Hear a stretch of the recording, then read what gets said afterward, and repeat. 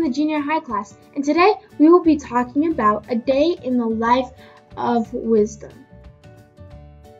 So let's open up our Bibles to Psalms chapter 1, verse 1, and it says, "Blessed is the one who does not walk in step with the wicked, or stand in the way that sinners take, or sit in the company of mockers, but whose delight is in the law of the Lord, and who meditates on the law day and night." So, what is wisdom? Well, wisdom is simply when we use what we know every day. Easy, right? Well, it sounds easy, but let's talk about the difference between being wise and being smart, because there is one.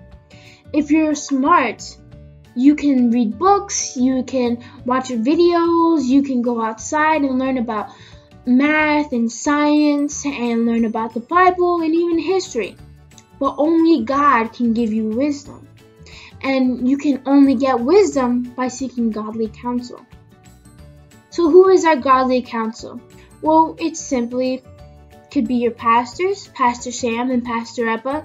It could be your teachers, your Sunday school teachers. It could be your parents. But most importantly, for every single person on this earth, God gave us the Holy Spirit. And the Holy Spirit guides us whether to do right and wrong. And it helps us to learn and grow in wisdom. So, remember this. We walk in the counsel of the godly, such as your pastors, Pastor Sam and Pastor Eppa, and, can you guess? The Holy Spirit, yes! Next, we must walk in the ways of Jesus and follow Him in order to get wisdom. And finally, we are to be children of light and people of integrity. Now, integrity is when you know that it's wrong and you know it's not going to please God or even your parents, but you do it. That's not integrity. What is integrity is knowing that it's wrong and you just walk away and you don't do it. That's integrity. Because you also know that every little secret, every little thought, and everything you say that you don't think anyone knows about will come to light. And Jesus knows every single little thing that you do. And He knows every hair on your head. So you have to know that we want to be people of integrity because it pleases God.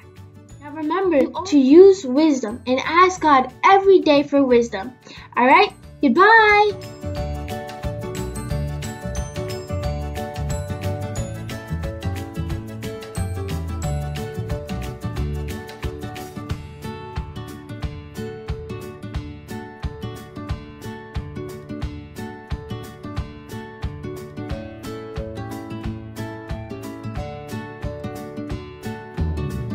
So, let's pray. Dear Jesus, thank you for today, and thank you for all you provide. Thank you for allowing us to learn and have another wonderful day in your presence. I pray that you give us wisdom and that you give us wise counsel, and that you help us to learn and grow. And thank you for the people that you give us to help us. And thank you for our parents. And help us to walk in integrity and in light, just as you call us. In Jesus' name, amen.